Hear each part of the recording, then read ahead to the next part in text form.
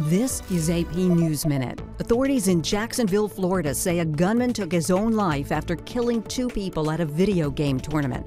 9 people were shot and wounded and 2 more were hurt as crowds tried to flee. The Jacksonville sheriff says authorities believe the gunman was a 24-year-old gamer named David Katz.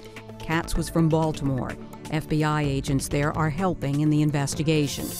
Pope Francis declined to comment on a document that claims he knew about sexual misconduct allegations against Washington's former archbishop.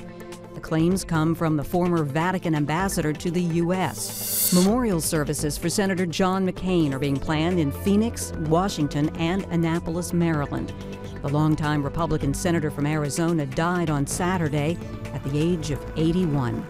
Rita Foley, The Associated Press, with AP News Minute.